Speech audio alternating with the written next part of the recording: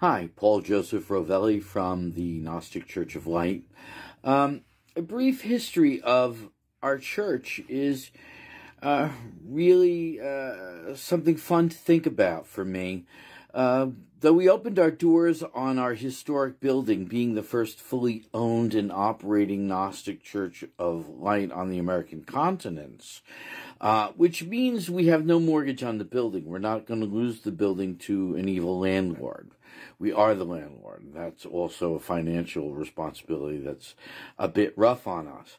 But we started long before that as a pipe dream in the early 90s.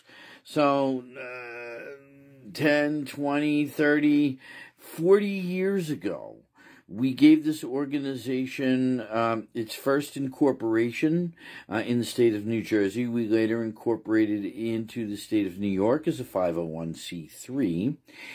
And we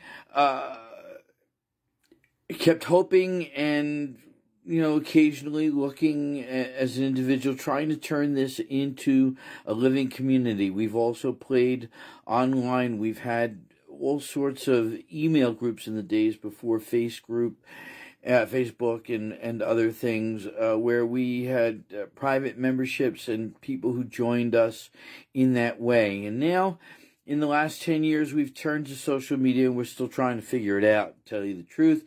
But our history is rich. We'd love to talk about the name and perhaps other things which we'll do at some point in the future.